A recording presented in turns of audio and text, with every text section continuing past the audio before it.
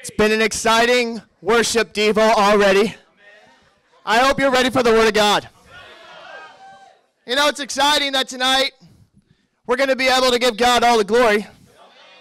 We're going to have this Devo, we're going to have a concert, and after this Devo, we're going to have a baptism.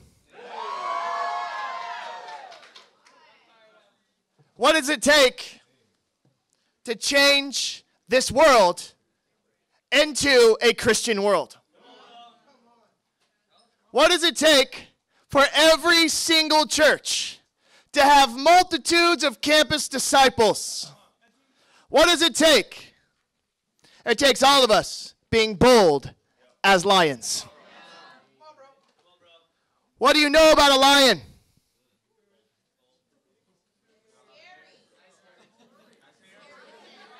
All I know about a lion is that lions are bold. And my prayer for every one of you isn't to walk away from this conference wanting to be like one of these leaders. It's to be like Jesus, the boldest lion of all. I have no doubt that all of you are going to walk out of this conference transformed. I have no doubt that every campus ministry in the sold out movement's going to double in size in 2019. And I pray that this sermon is the sermon that ignites a fire in some of your hearts, in all of your hearts, to be bold as a lion. We're all going to shed tears this weekend. We're all going to build memories. We're all going to have hope in our hearts. Some of us might start dating.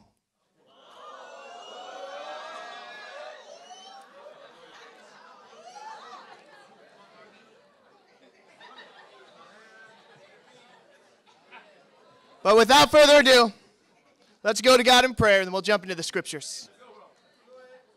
Father in heaven, our boldest lion, our King among kings, Lord of lords, we are unworthy of calling you our God. We've all fallen short. Some of us are short. But you give us giant faith. Lord, at this point in time, in this moment, I pray you fill this room with the Holy Spirit, with thousands of angels to rejoice with us, as this truly will be the spark that starts a fire in every one of our cities, that all of our campuses will hear the word of God, that each of us decides to be bold as lions. Lord, please open up the floodgates of the Holy Spirit. Let the word of God reach all of our hearts. We love you. In Jesus' name we pray. Amen. Let's go to 1 Timothy chapter 1.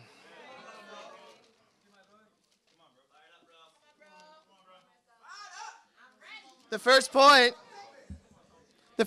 is bold lions overcome the battles. In verse 15, here is a trustworthy saying that deserves full acceptance. Christ Jesus came into the world to save sinners, of whom I am the worst. But for that very reason, I was shown mercy, so that in me, the worst of sinners, Christ Jesus might display his immense patience as an example for those who would believe in him and receive eternal life. Now, to the King eternal, immortal, invisible, and only God, be honor and glory forever and ever. And the church said, amen.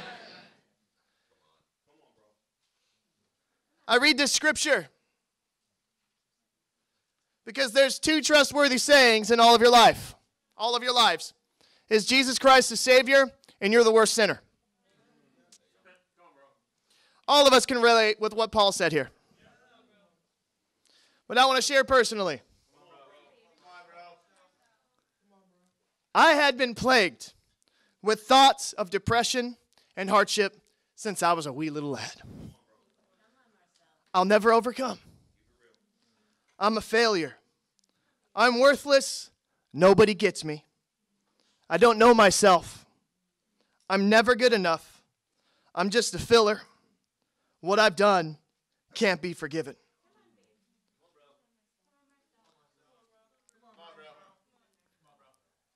As a bold lion, all of us need to overcome the battles.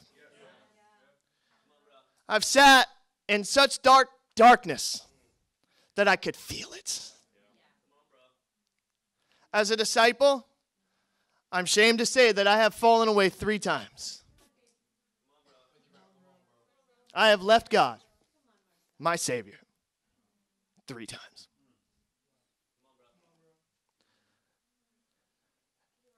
But I've been restored. And I've come back. And I will never give up.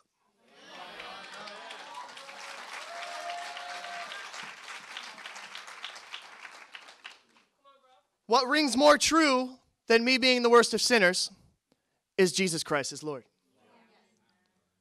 What rings more true is because of the stuff I've gone through, stuff you've gone through, you're now an example of God's mercy, aren't you? You have no reason to be afraid of what has happened to you and through you. Because those things are what not define you. What defines you is Jesus Christ. I believe many of us get stuck in the wrong definition of who we are.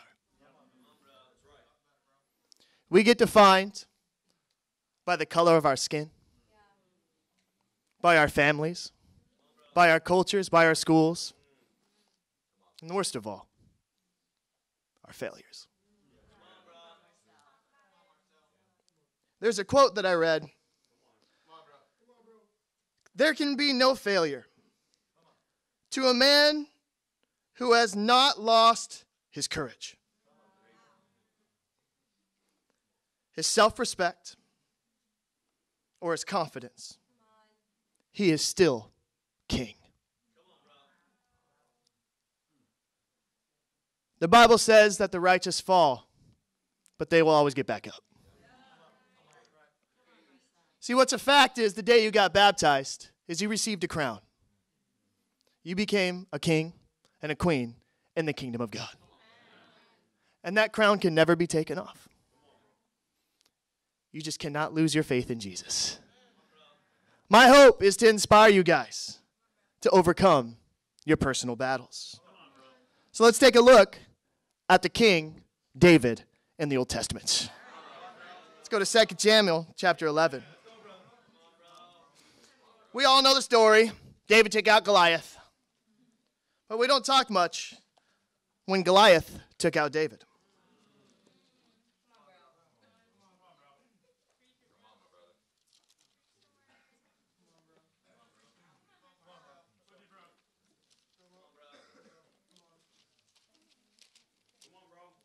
Chapter 11, verse 1.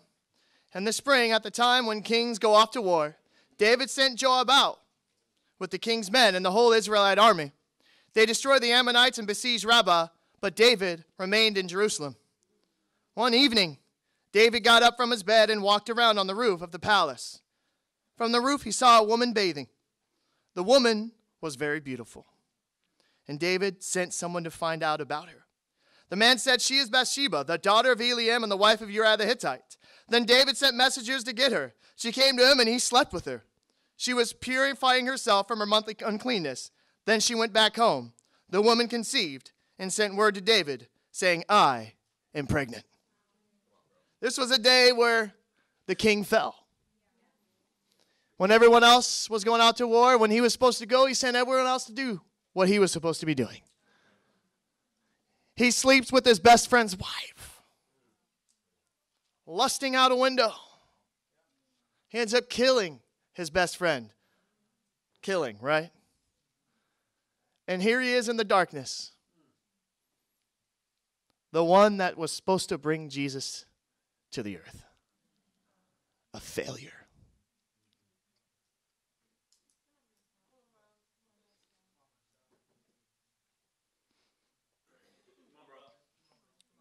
You know, later, one of his best friends, Nathan, rebukes his face off.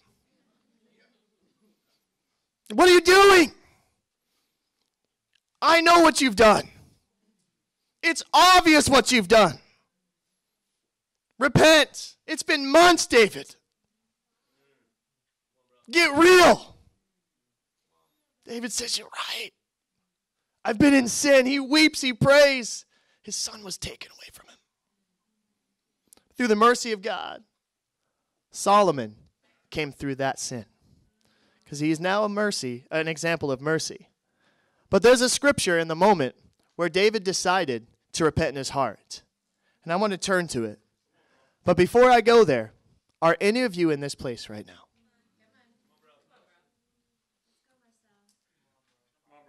If you are, get back up. Just get up. Disciples can never fail. Because you can always get back up. The harder you fall, the harder you rise.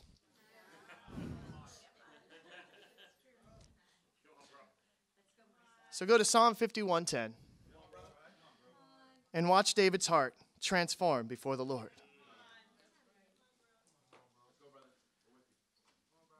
This is when Nathan came to him after David committed adultery with Bathsheba. In verse 10, we'll start in verse 7. Cleanse me with hyssop, and I will be clean. Wash me, and I will be whiter than snow. Let me hear joy and gladness. Let the bones you have crushed rejoice. Hide your face from my sin and blot out all my iniquity. Create in me a pure heart, O God, and renew a steadfast spirit within me. Do not cast me from your presence or take your Holy Spirit from me. Restore to me the joy of your salvation and grant me a willing spirit to sustain me. This scripture literally defines my life. And for every one of you, if you have fallen, it can define yours as well. See, a lot of us are fighting to create in ourselves the pure heart. We are fighting for our own will and spirit. Somehow we've taken the concept of the law of attraction and made it true. It is not true. That's what the Holy Spirit is for. God gives you the willing and sustaining spirit, not some force inside of you. If that was true, Jesus would not have been on the cross because he did a lot of good. The law of attraction is a law of lies. Here's what I'm teaching you. Only God can give you a pure heart. Only God can give you a sustained spirit. And only God can bring you true joy. As you take a look at your own heart tonight, are you fighting the battles without God in your heart? See, bold lions overcome the battles. I want to turn to Philippians chapter 3 and verse 13.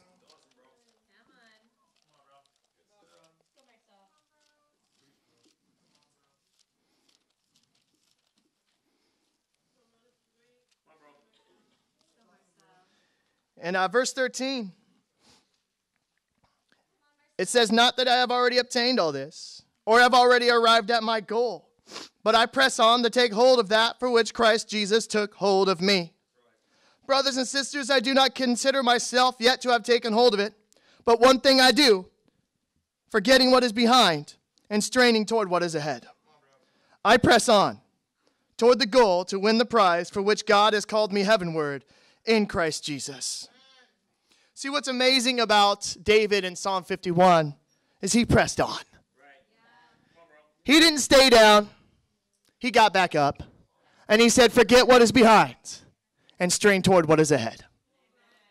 See, here's the thing. I'm never good enough. Will never define you ever again. It's time to move forward. Christ made me good enough. I'm worthless. Will never define you again. Because Christ made you worth it.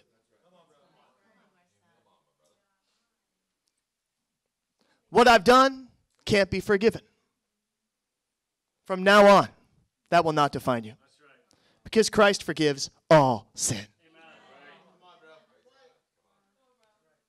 Forget what is behind. Your past does not define you anymore, my brother and my sister. Jesus defines you. That is the only way to be bold as lions in the battle. One of my favorite movies is Gladiator. Goodness gracious. Everything is taken from you. Can you imagine, those of you who've seen this movie, walking home and seeing your son, I think it was his son and his wife, hanging on a tree, hung. His position in the kingdom was taken, and then he was sold into slavery. Can you imagine that? He was bold as a lion. That guy overcame the battle. His fierceness to get back and have vengeance should match your fierceness to get back up and live for Jesus. He ends up defeating the Caesar that killed his father and his family and reunited with his family in the end. See, what I'm teaching here is that you guys have to have a battle to fight that's worth more than your past.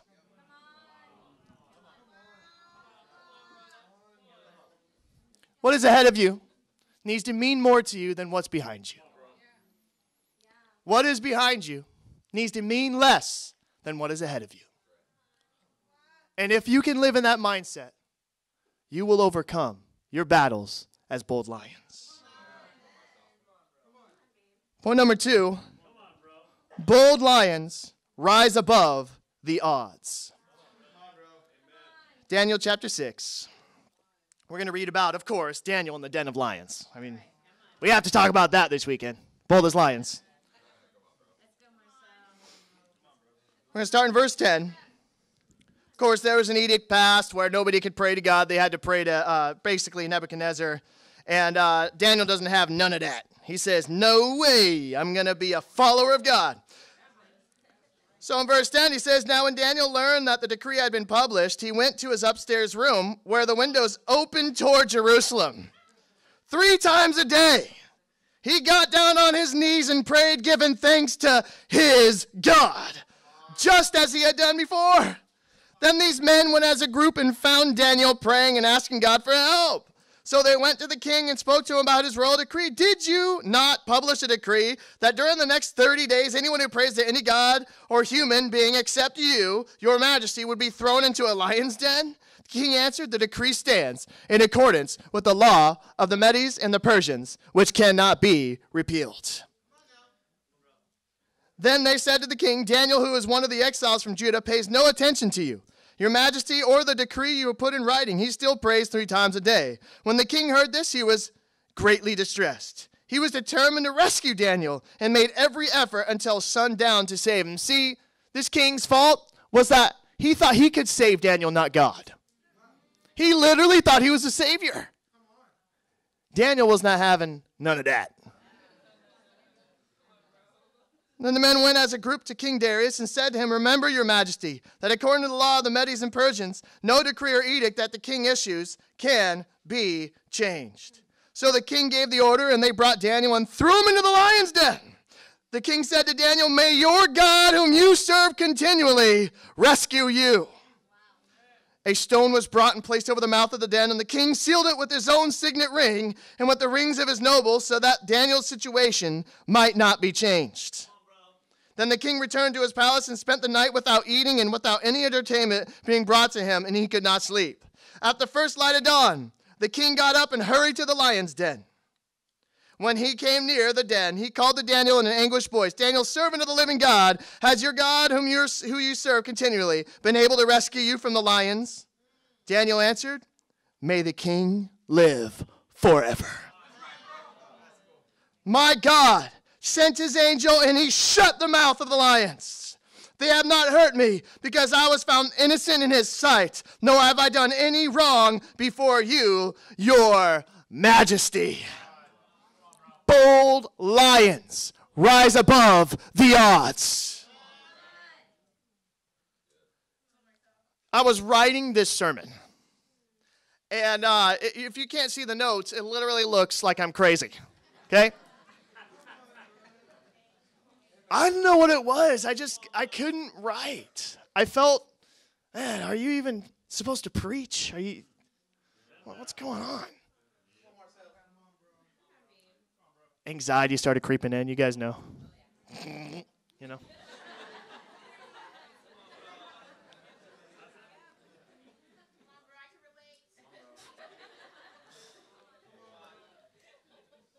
And then out of nowhere, my beautiful wife texts me. You're going to do a great job on your lesson. You're so inspiring and give vision, and your life always impacts people. Every day, my wife fills me with those words because she knows my battles. My wife helped me overcome my odds. I might be odd, but I got a lot of odds against me.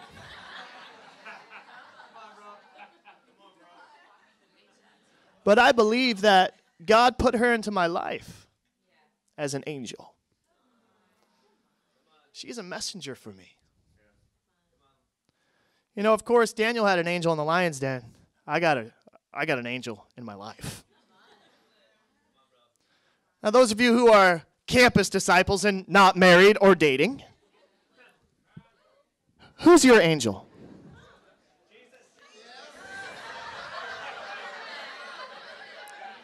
Who's your messenger?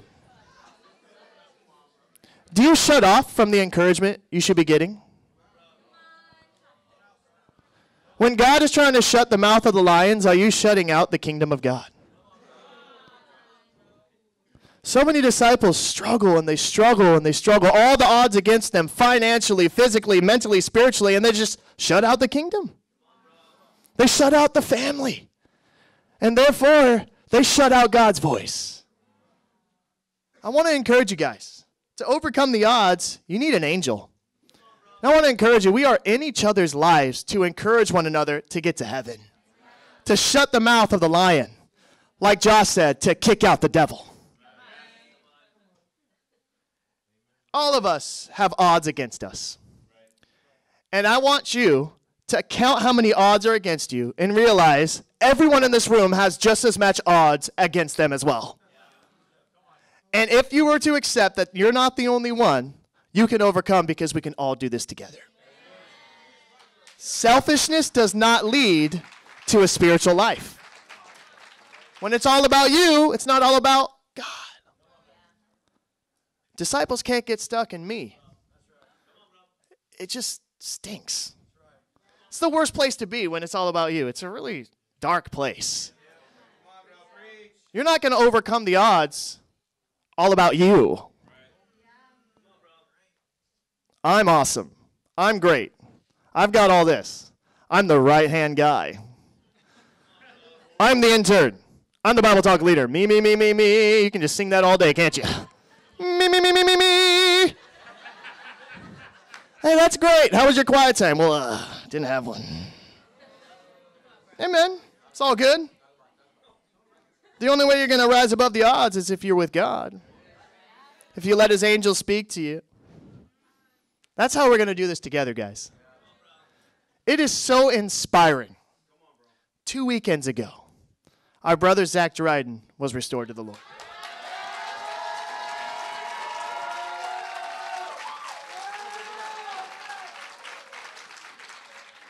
And he overcame the odds. We had a really tough talk. I mean, he just said, "You don't listen to my heart." I'm like, I've been listening to your heart for like an hour now.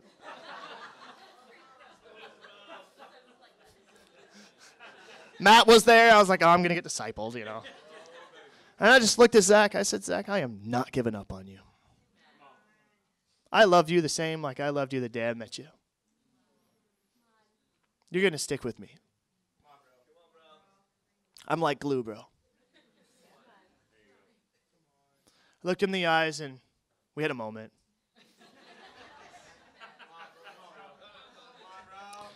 Another couple tough talks. One day I said, bro, I'm going to give you a challenge. You're going to have 2-hour quiet times every single day, and you're going to give me every detail of your day, every day for 30 days. And he went after it. He's like, bro, thank you so much. He opened his heart to the messenger. And he said, God is so good. God has given me strength to overcome everything. I'm like, yeah, isn't that odd that God gives you strength to overcome the odds? Bro, you're great. One day he said, bro, I don't know if I could do this. Have a quiet time. Did you go 2 hours? I went like 1 hour, 45 minutes. 15 more minutes, bro. You got this.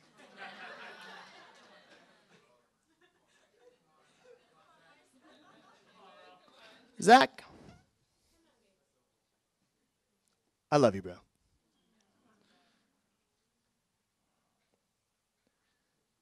Zach got up from the ground and overcame all odds against him because he went to God and he listened to the angels God put in his life. There's from the We Are Marshall movie that Peter brought up, there's my favorite speech. And it inspires me because so many of us forget that to overcome odds, we're going to have to go through battles we can't even imagine. The Bible is filled with opportunities to overcome the odds. Jesus himself, Elijah, Daniel, there's so many odds against Daniel right here. Literally, the king said, there's no way for you to get out of this situation. There's a stone in front of the lion's den. You're surrounded by lions. In the morning, he came up and he said, may the king live forever. And the king goes, you probably live forever.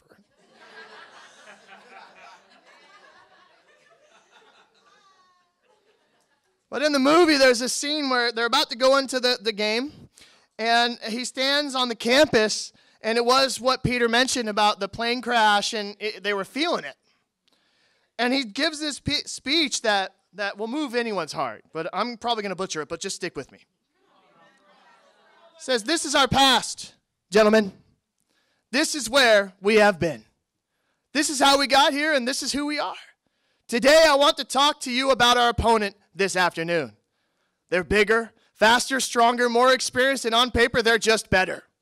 And they know it too. But I want to tell you something that they don't know. They don't know your heart. I do. I've seen it. You've shown it to me. You have shown this coaching staff, your teammates. You have shown yourselves just exactly who you are in here. When you take that field today, you got to lay that heart on the line. From the soles of your feet, with every ounce of blood you've got in your body, lay it on the line until the final whistle blows. And if you do that, we cannot lose. We may be behind on the scoreboard at the end of the game, but if you play like that, we cannot be defeated. How you play today, from this moment on, is how you will be remembered. This is your opportunity to rise from these ashes and grab glory.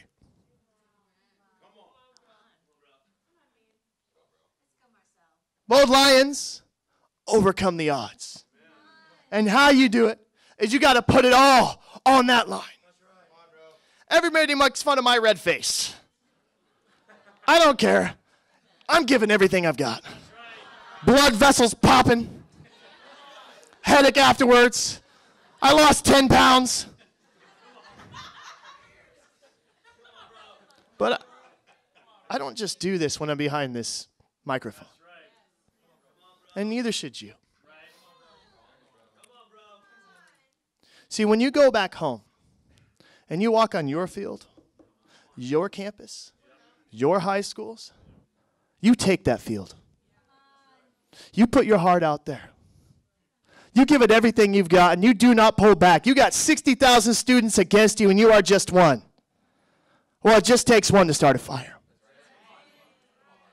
It takes one person to overcome the odds.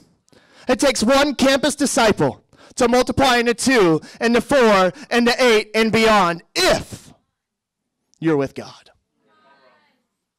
I want to inspire you to be bold as a lion and overcome the odds against you.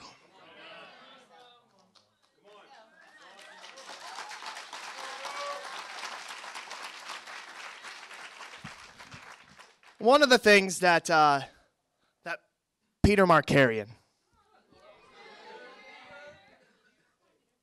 goodness, bro. You are one of the most faithful serving men I've ever met in my life. You've been such a light in my life. He gets scrutinized on his speaking all the time.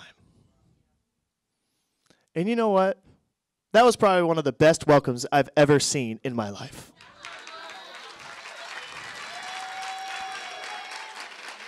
Peter is a man that has stood against the odds in his speaking, in his effectiveness, in his life, because he is with God. So why don't you write down one thing that is against you, that you need to have God in, and why don't you just go and overcome that? Why don't you just go ahead and do it? Point number 3, bold lions are heroes in the faith. 1 Samuel 17. Of course, I got to talk about David and Goliath. Now, we know the story. The pebble hit him in the forehead. He falls over. I want to read the part that inspires me. And it's in verse 52. So this is after Goliath falls. Then the men of Israel and Judah surged forward with a shout and pursued the Philistines to the entrance of Gath and to the gates of Ekron. Their dead were strewn along the Sharam road and to Gath and Ekron. When the Israelites returned from chasing the Philistines, they plundered the camp. Why does that inspire me? It's not what David did. It's the effect of what David did. See, David could have slain Goliath and gotten glory for himself. But he inspired everyone else to slay their Goliath. All the Israelites saw it, and they all stood up and they shouted, and they defeated the Philistines, and they got some plunder. He inspired an entire nation. His heroic act inspired every soul to take the reins and defeat the enemies for Christ. Too many of us are waiting for a hero when we need to be a hero. Too many of us want to be a hero for the attention instead of giving the attention to those we lead. I want to challenge you for the rest of 2019 to never boast about yourself. To never talk about your role. To never talk about your awesome deeds, but to talk about God's awesome deeds. To talk about Tyler's awesome deeds. To talk about Josh Galindo's awesome deeds. Raja's awesome deeds. The kingdom's awesome deeds. Be heroic in what you do, not in what you say.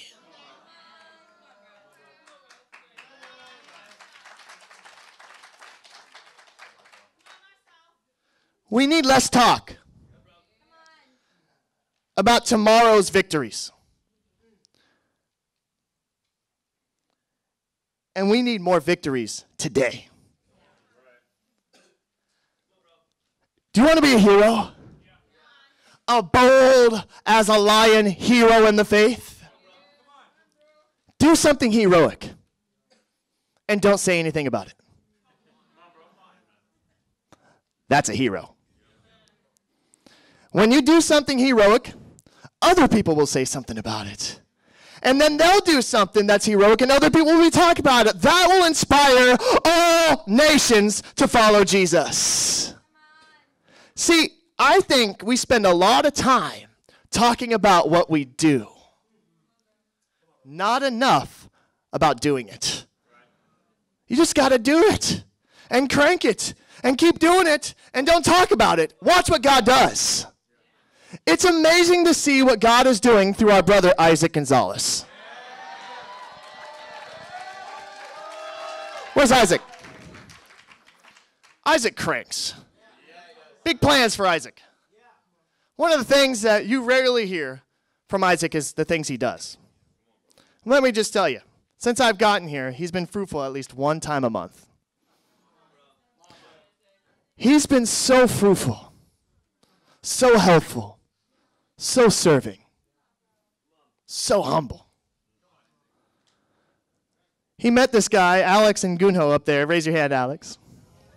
He's got bigger biceps than my head.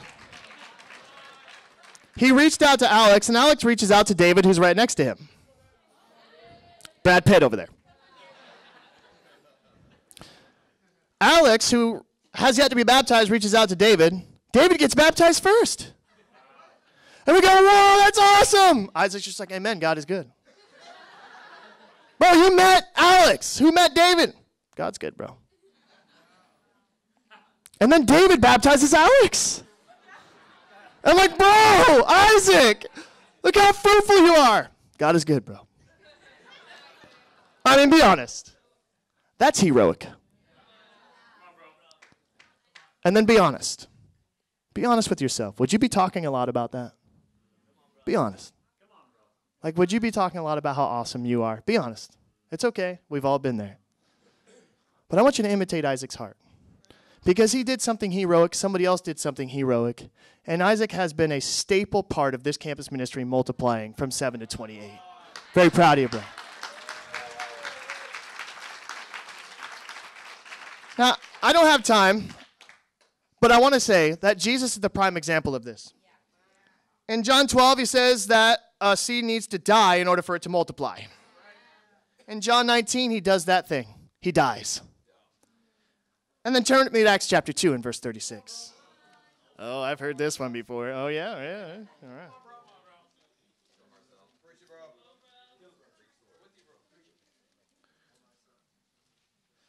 I've been honored to be surrounded by heroes in my faith. Since day one, Mike Patterson has been a hero in the faith to me. Now, Mike isn't the most perfect person in the world. But Mike gave me my dreams. In Portland, Oregon, where I was baptized, it was struggling. Mike came up to me one day and said, bro, you want to live a dream? Sure. Moved to Phoenix, Arizona with me. When? In 2 days. Oh, well, let's go. I'll quit my 2 jobs and leave my apartment and we're good. Really? Let's go. Mike, you're a hero to me, bro. I'm so grateful for your friendship, for your love over the years, and I pray that you're bold as a lion and you overcome. Got a hero right here named Chris Klopek. How you doing? He came up to me right before here, and he said, I've learned so much from you. He said that to me. Chris, I've learned so much from you, bro. I respect you so much, you and your wife, Sonia. Bro, you were one of my first church leaders. And I still know keep your eye on the ball sermon. I know about that one. But what I remember you for, is all that you gave up to go into ministry. And that's why I respect you and love you so much. I just got 2 more heroes to talk about.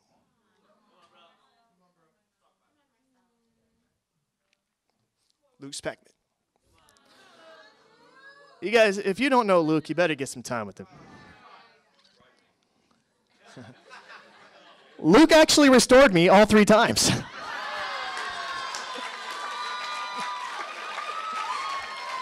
He also kicked me out all 3 times, but amen.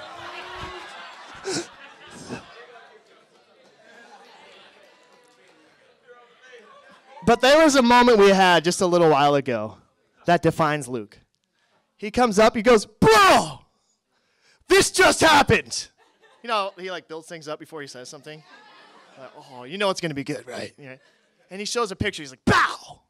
And we're like, whoa. I was like, oh, my gosh. He literally saw an iguana outside. He grabbed it by the hands.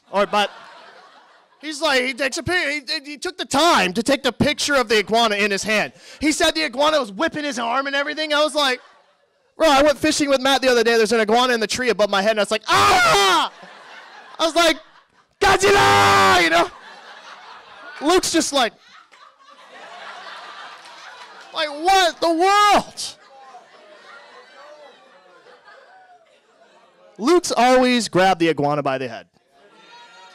You've always been that way, bro. You were talking about ASU the other day, and I remember that day. I remember, dude, with you and Brandon just cranking away, going crazy, and you just preached like you just had a baby. It was insane. You're insane. But I love you with all my heart, bro.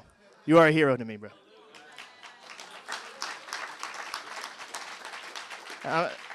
You guys know I got to talk about Matt.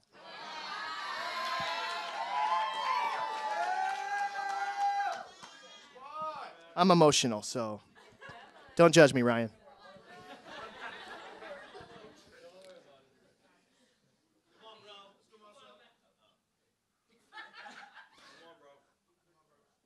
Bro, you've given me life. You threw me out to the lions because you knew I could handle it. You married T and I. You appointed me as an evangelist when most people didn't think I could even tie my shoe.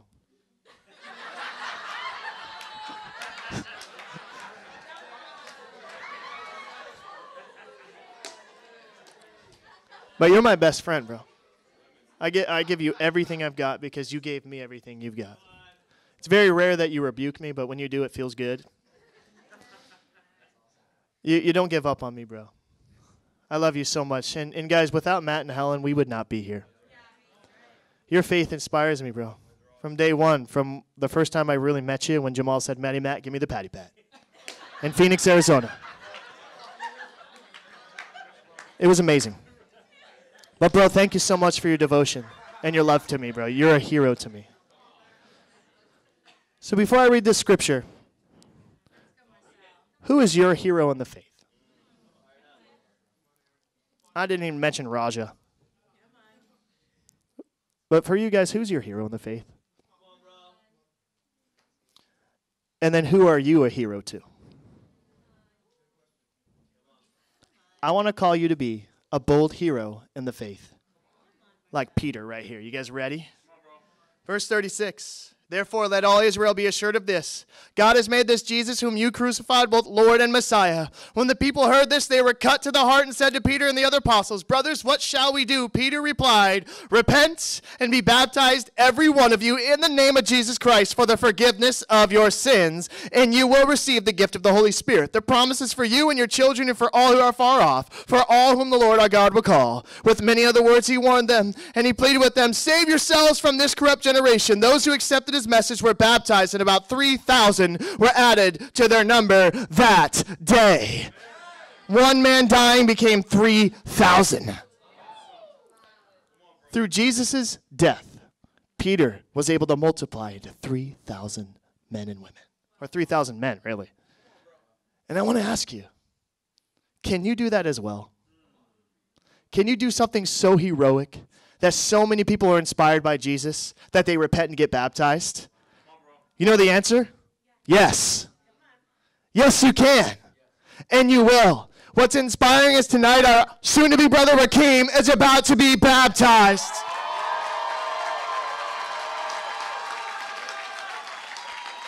The brothers in Gainesville were heroic in their faith, reached out to him, preached the word to him, and tonight he decided to be baptized because the brothers were heroic. My call for this whole entire sermon is by April 1st, be a hero to someone. Call them to repent and be baptized, every one of you. Guys, we have to be bold as lions. To God be all the glory.